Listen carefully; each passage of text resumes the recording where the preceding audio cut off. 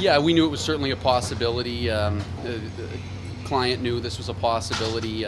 We might even suggest that it was a probability in light of the circumstances. So I wouldn't say she's surprised. I don't even think I'd say she's disappointed.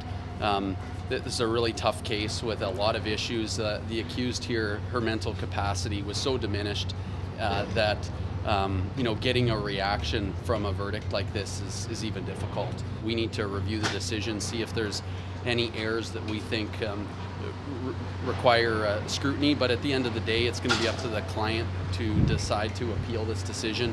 And with the placement request made by the court to have her at RPC, I wouldn't be surprised if, notwithstanding any errors, legal or otherwise, that we saw in the court's decision, that I never get instructions to appeal the decision, but that's a decision that she'll have to make in the next 30 days.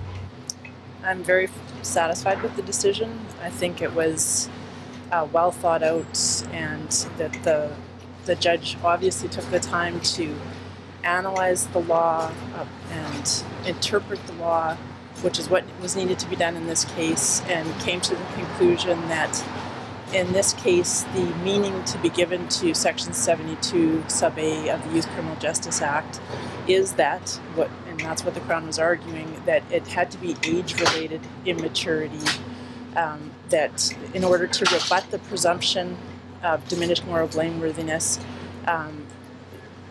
unless the person was acting as a result of age-related immaturity, that something like a cognitive disability didn't factor into that part of the test. In this case, the offender's behavior was due to, in part, to her FASD diagnosis. But despite that, that doesn't prevent the Crown from overcoming and rebutting the presumption of diminished moral blameworthiness. Unfortunately, this is not an uncommon occurrence, meaning that there are individuals out there that are suffering from fetal alcohol syndrome, unfortunately.